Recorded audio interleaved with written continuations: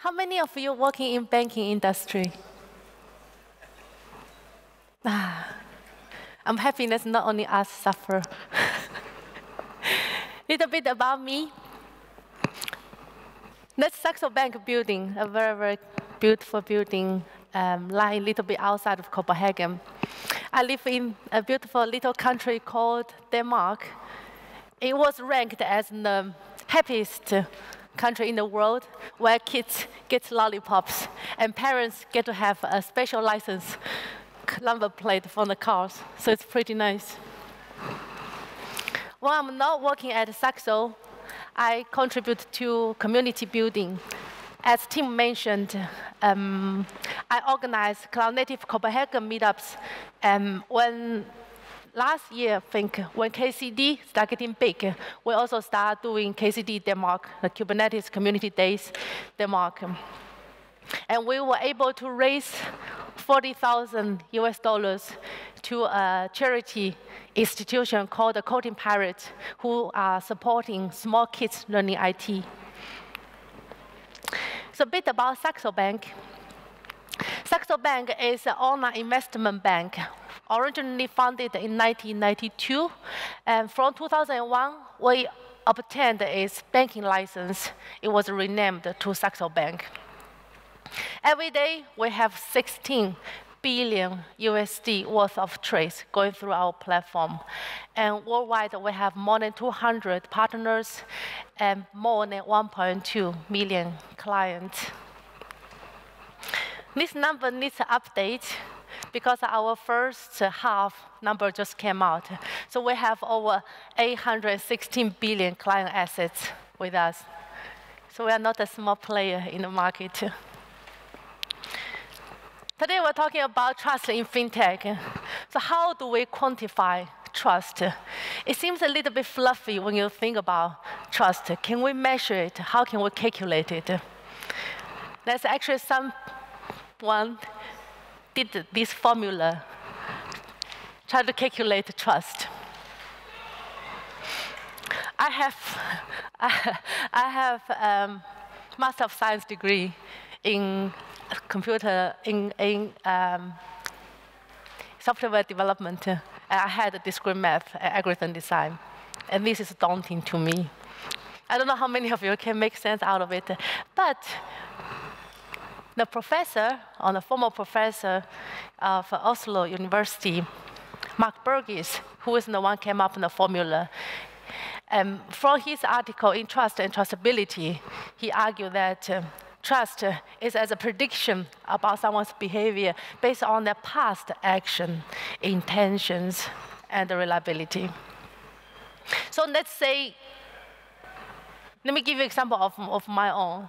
So my mom makes fantastic breakfast. When I'm going home to visit her, she always makes a lot of small dishes to go with the porridge. So when I wake up in the morning, I can trust there's a very nice breakfast waiting for me. On the other hand, if I have a project, my team worked really hard for the past 3-4 weeks, and I need someone to release it to production. Despite I trust my mom, I will never let her touch my laptop, let alone of releasing new software. So when we talk about trust, it's you trust someone, a particular person, to certain things. So you don't just mix match them. It is very, very specific area, specific domain you trust somebody with. So now I would like to ask you to join me to set up this, to answer 2 questions, just 2 questions about your trust towards to your institution, financial institution. So if I exit here, thank you. I'll bring up the screenshot here. So how much do you trust your financial institution with your data?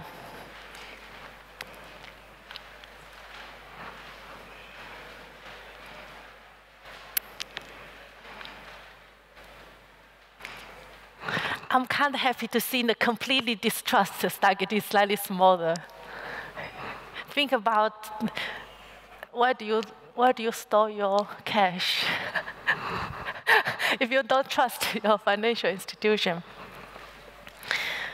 Thank you very much. So let's on to the second question. Just to stay in the same place.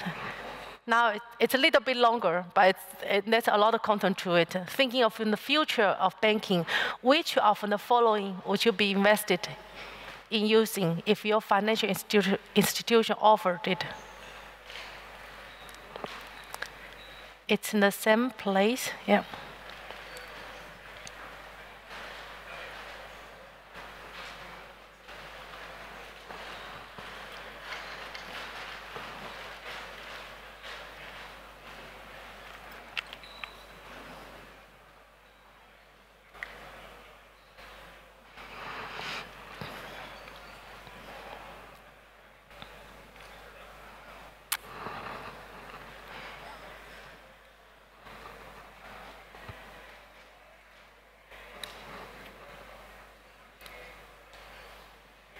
Wow.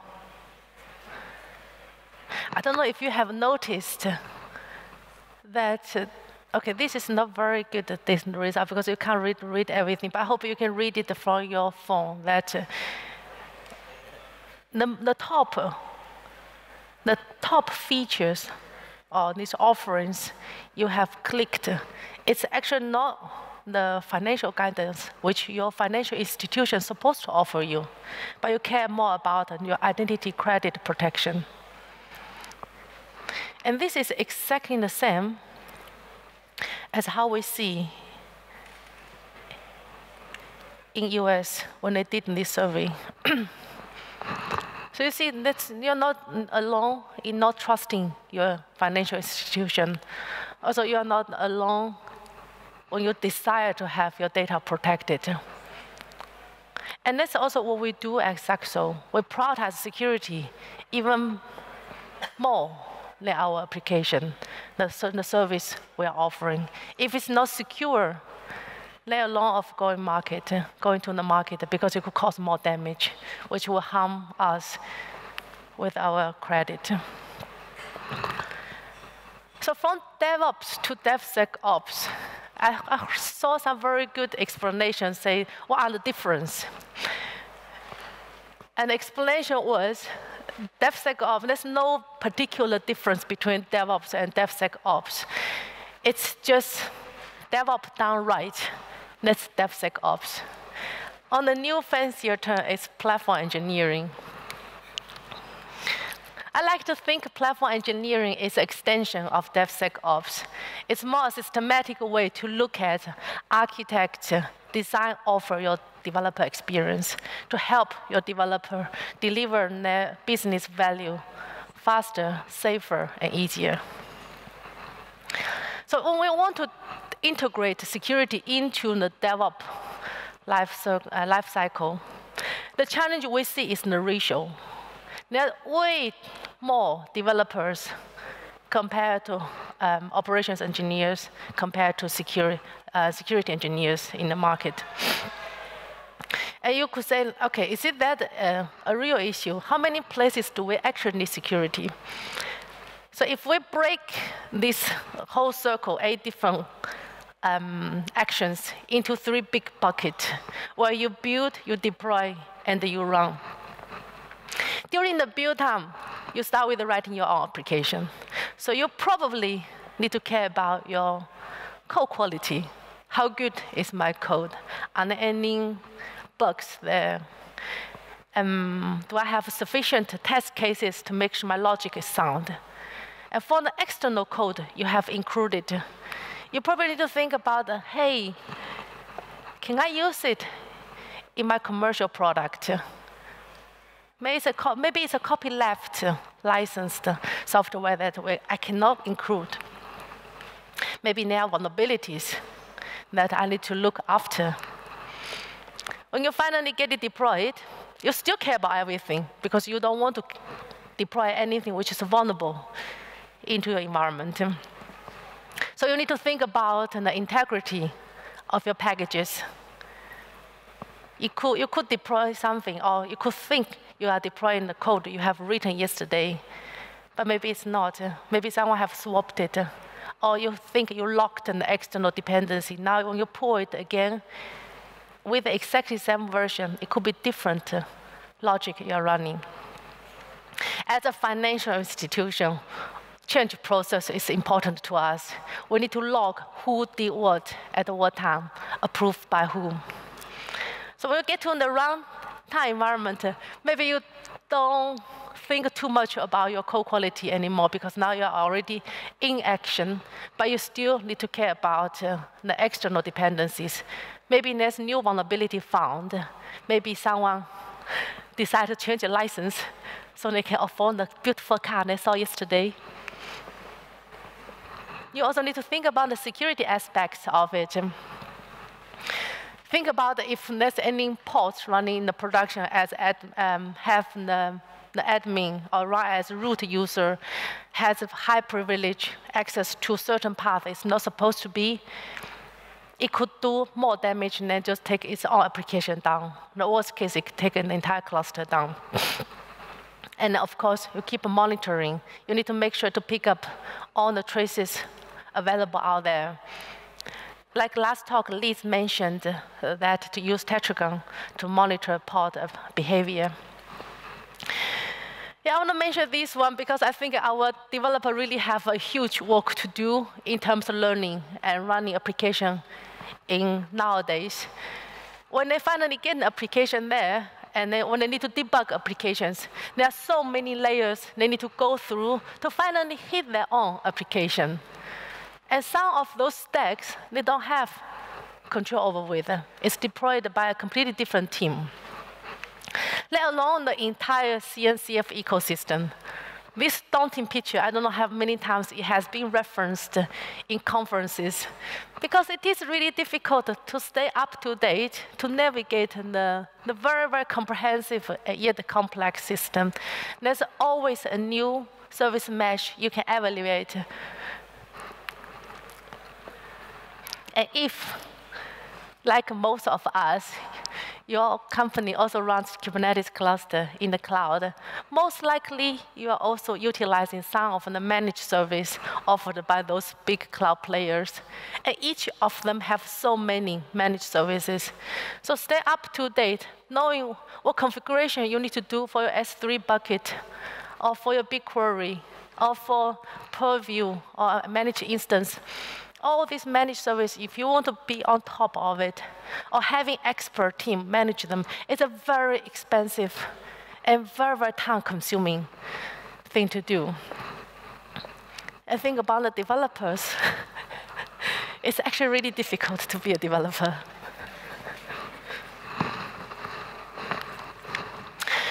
And this is the same thing when we saw 4 years ago when Stack Overflow did a developer survey, where 65,000 developers have answered the question, where 15% of them, they have reported they have mental issues, and 83% of them have reported burnout.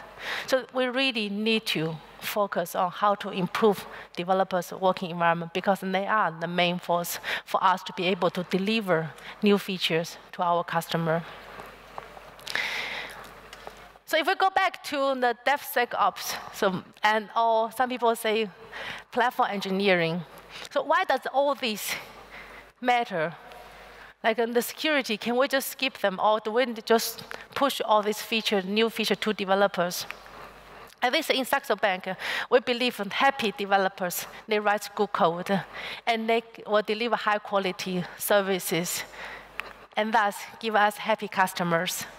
So what we do, which later on, if you think you can do better, please find me afterwards and let me hear your ideas. What we do is we try to put all the configurations into platform offering. So our developer doesn't need to think too much about them. So we give them those tools. At the build time, we give them tools. For example, use SonarQube to check their code quality, check about their test coverage. Once everything's good, we will sign an image. and then push them into our private registry.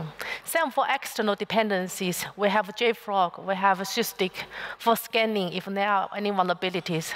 Again, once they are checked, everything is signed and pushed to our private registry.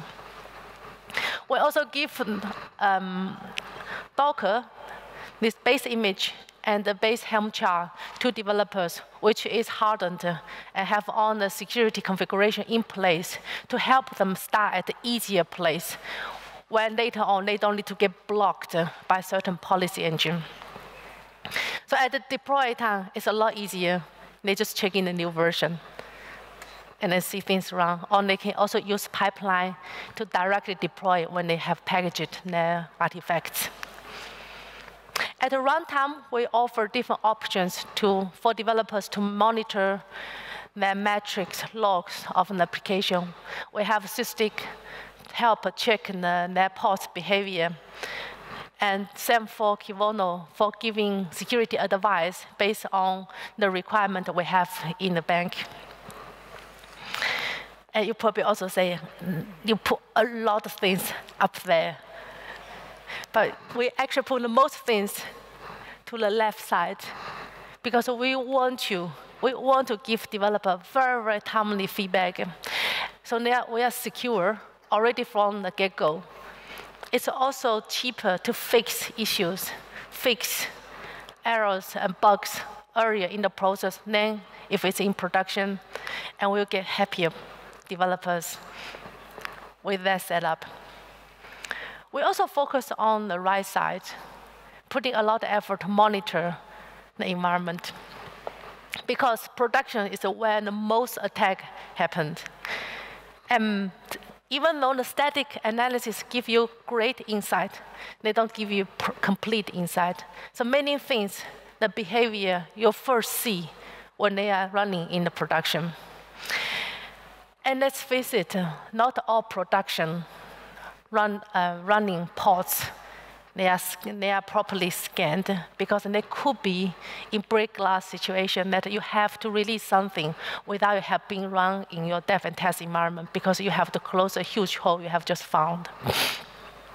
And finally, that's the place where you found a 0 days vulnerability that you want to take action as fast as possible. But there's still a lot of things, right, for developers to figure out. It's a huge toolbox from left to right. So there's more. Like everybody else, we start putting a portal in front of our offering. So we try to template as many offerings as possible from developers when they start bootstrapping their repository. They already get all the security best practices built in. They get the base image, they get the Helm chart to gear up. It's there. Now they are ready to modify, add business logic, and start delivering. We also have started another project last year that it used to, how do I best way to put it? Now many people talk about platform orchestrator. We do it more like a service orchestrator, that many things you can write, you can deploy, but there are something needs a little bit more, that's access. So your service might offer certain access. Your service also consumes some access. And those access provisioning is critical. And when you disaster recover, many people only think about the deployment, your application, your Kubernetes cluster. But there's also all the access you need, all the firewall opening outside of cluster. So that's where our service orchestrator is focusing on. But of course, that's different talk. But doesn't mean we can celebrate with what we have. Of course not. There's always new things we need to learn and improve. So there are some recommendations I would like to leave to you. First of all, even there's a new requirement, no matter it's security or compliance, code it. If they come here, cannot quantify or write it down, that's not a good enforcement that you want to put on developers. Once you can write it down, you can code it, then you can enforce it. invest on your people, your developer, your platform engineer, upskilling them so they're comfortable with change. Practice chaos engineering. You might be surprised when you randomly shut down your applications in the environment. There might be some undesired dependencies has been baked in by the newcomer or by someone's oversight. And start small and iterate. Don't think about saying, hey, their company already have 100 policies. Let's also adopt all of them. You will create a huge burden to developers if they have to spend all their time just fixing something to be able to run on your platform. Help them one bit at a time, give them warnings, give them trainings, and so they have time to correct. In the same time, able to deliver business value. Finally, automation, automation, automation. Template everything. Even within the, let's say you have a very good platform team, you can write a Kubernetes operator to orchestrate many of your internal services deployments. Even you don't have these very skilled ones, because they are quite difficult to get. With just PowerShell and Bash can get you very far. So try to do that instead of manually executing a lot of tasks. Try to upskill them, automate, and have a systematic way of orchestrating the platform. If you would like to call it platform engineering instead of DevOps building. And the final thought is, eyes on the prize. I don't know how many times I have talked about developers in this conference, but I do think developers are super important. You want to give developers an essential toolkit which enables them to deliver business value, to focus on their domain knowledge, so they can give this back to the company, serve the customer much faster, safer, easier. Not a new pipeline you could write or new CNCF sandbox project you just learned in last fancy KubeCon or other conferences. But stay simple and then help a developer, then you can grow together. Thank you.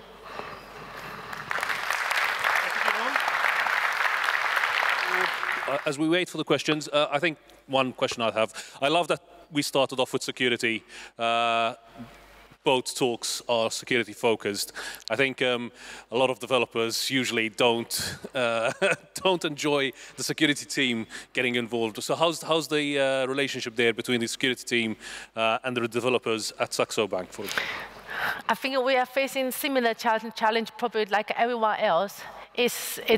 Security, it should be closer to us than it is in the reality that they are a little bit distant especially in the new container Kubernetes orchestration, this world. But we are getting closer and closer. What you could do, like all we do at Saxo Bank, what you could also do is we involve them extremely early. So when we have ideas that, hey, we don't want to use, for example, Azure keyword anymore. We want to experiment with a seal secret or something else.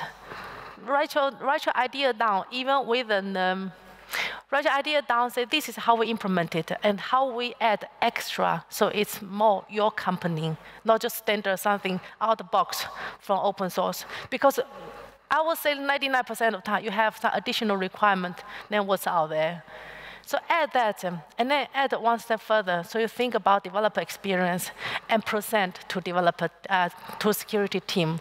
So they can get inspired, say, okay, this is how they think, how they approach. And they could come, it's easier for them to give feedback at that time.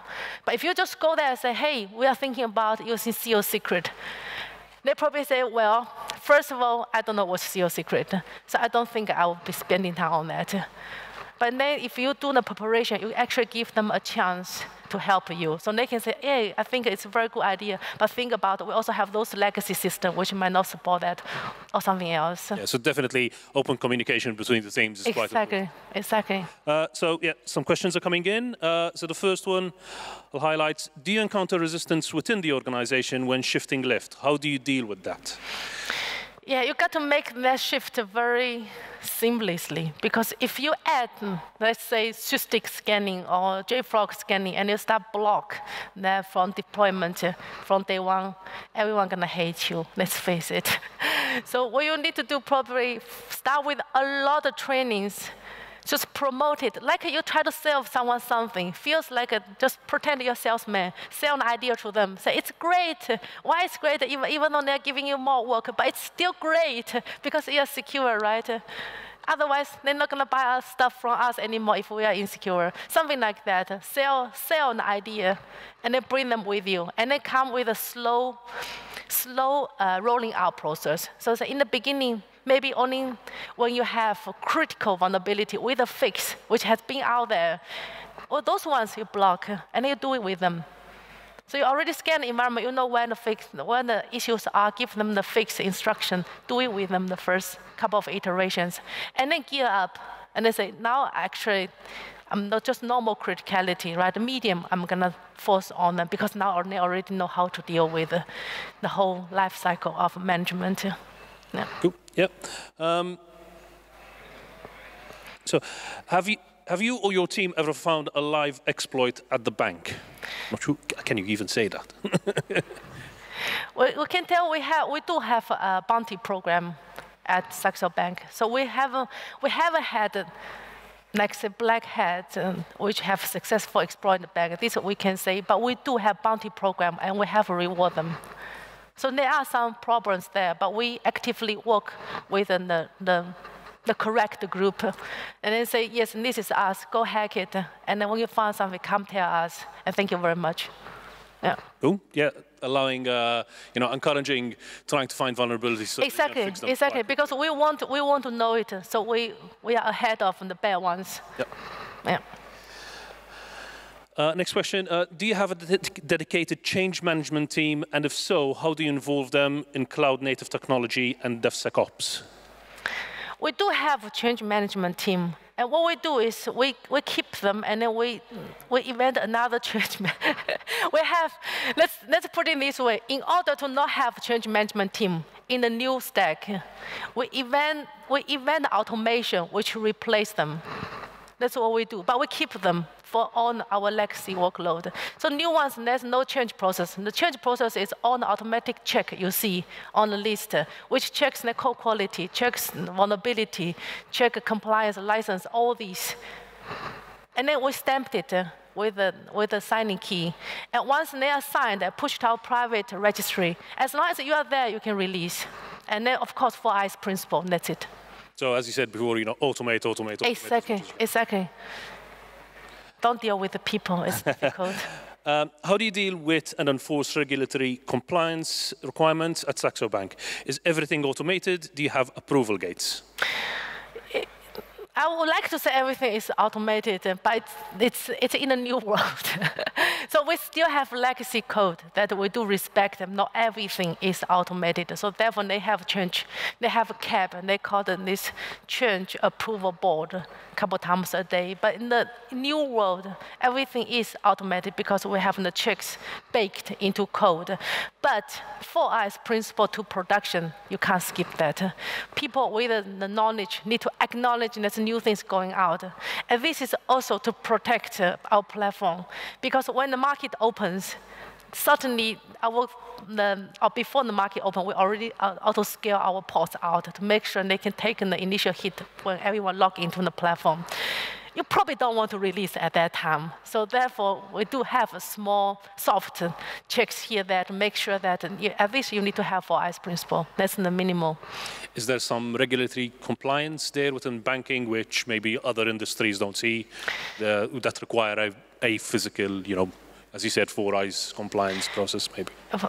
I mean, all the changes at all time, you should be able to trace back. So if, let's say right now we have issue in our platform, some customers somehow cannot see their balance, cannot see their portfolio, or the money they wire to another, then they bought something, they cannot see it's showing up. This is a much bigger than someone say, okay, I purchased this thing from Amazon and they didn't ship it's much, because you don't really know how much that stock could worth tomorrow or at this particular moment. Yep. So it could easily get into lawsuit if you cannot prove that all changes is legitimate. Okay. You have someone in the company with the right knowledge approving the change going out. And it was an honest mistake due to whatever reason, if it was a mistake. Yep. But the entire process, you need to be able to document who did what change at what time, approved by who. Yep. Yep. Good. A few more coming in. I'll take a few more. Doesn't shifting security left add more cognitive load for the developers? If you don't do it right, yes. You need to give them template. You cannot just say, hey, you cannot run as root. And then they probably ask you back and say, so what can I run as? What am I run as right now? Right? But instead, if you give them a Helm chart, say, hey, your Helm chart just based on this one, or just copy this section in. That's the least that you can do. Right? Say, okay, you probably need to run as a user. This is how you create a user. That's how you use a user. If you give them instruction, it's much easier. Do it with them if they really need help. But don't just say, we have this new rule, now you have to be compliant with it. Then nobody's going to work with you, right? Yeah, I think, again, automating and proper documentation helps with shifting security left. Exactly. I'll take a few more, as we do have time. What is your process to deal with vulnerabilities detected in production? That's a very good question. So we also been through this process of, in the beginning, we just show it to developers. It's a warning. And you know how developers deal with a warning. They don't see anything. It goes through, right? And then we start doing, of course, like a webinar to teaching developer about it long before we need to enforce it. So yes, and then you need to get, if you cannot fix right away, you need to get a security exception. Going through the system, apply for security exception, right? When will you fix it, and what's the reason why you cannot fix it right now? So you have to fix it. And this is how we stay compliant. We need to fix all the vulnerability, all the critical vulnerability we found in the system. I don't know if I put something about how often do you release. How often do you release? I'll get it back. Yep. So it's, how often do you release? Do you follow a fixed schedule, or can you release anytime? Most team, I would say 98% of team in the company can release any time. However, if you are the one, we have a very critical service called streaming. This is where stream on the price feed to our customer, and you don't want to update that feed when the market opening.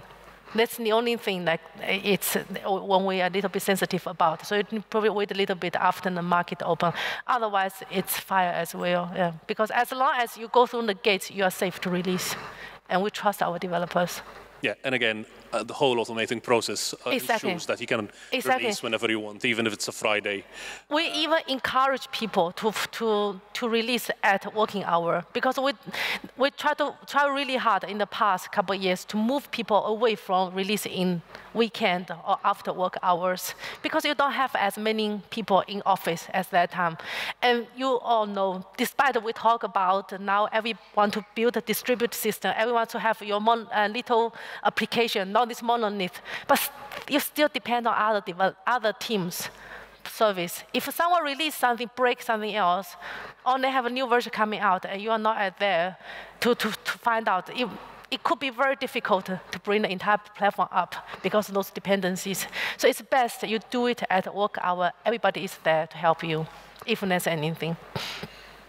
Good to know. I'll take the last one. So how do you handle law requirements in development and security in faster team processes and deployments? I think we are pretty lucky in that way. It doesn't change as rapid. And in Denmark, we have this election every 4 years. They change the office. And that's always a chaos in the time when they change in the office. And also the tax system, I think they have much bigger problem than us, or in terms of law, or this new regulation enforcement. But for us, I don't see us having that challenge yet. Say, oh, this regulation just came out. But it's more an audit part. Say, now how many years back up we should have, and immediately we need to go to check all our backups, say how old they are. Or if they say due to the new gRPC, no, GDPR law, with certain things we cannot store in certain time. Or we need to prove we can back up in how long time period, and then we need to work on that. But for our applications, I haven't seen the challenge yet. Yeah. Okay. That's time for us. We do have more questions, but unfortunately, that's the amount of time we have left. But Jinhong's going to be around, so do catch her if you have any questions. And again, finally, one round of applause for Jinhong. Thank you. Thank you. Thank you.